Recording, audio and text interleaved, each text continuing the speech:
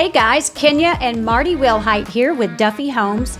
We're coming to you from the Worley Real Estate Network podcast studio, and welcome back to our series on financing. Everything financing. That's right. We're talking about the different types of financing and how they work.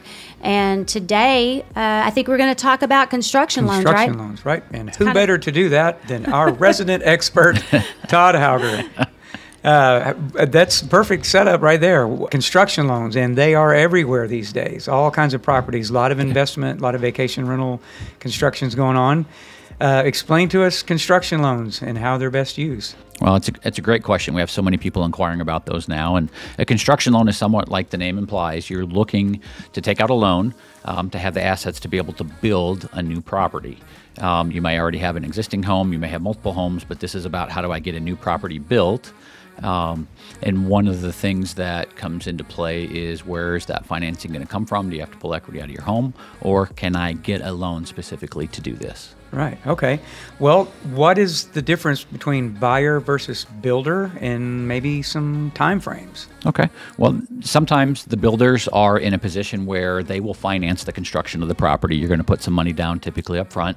They will pay for the construction, and then you're just going to take out a finished loan when the home is ready to be moved into. But a lot of times the builders aren't excited to do that, and they want you to be able to provide that financing. Yeah. So what you'll do is when you apply for a construction loan, you're going to get a loan that you're going to sign on and close the construction loan up front, and you're going to have the assets set aside for you able to build over a certain time frame. And as the construction closes out, you're going to turn around and turn that into a permanent mortgage, so that the construction loan gets paid off and turns into a mortgage for you. Okay.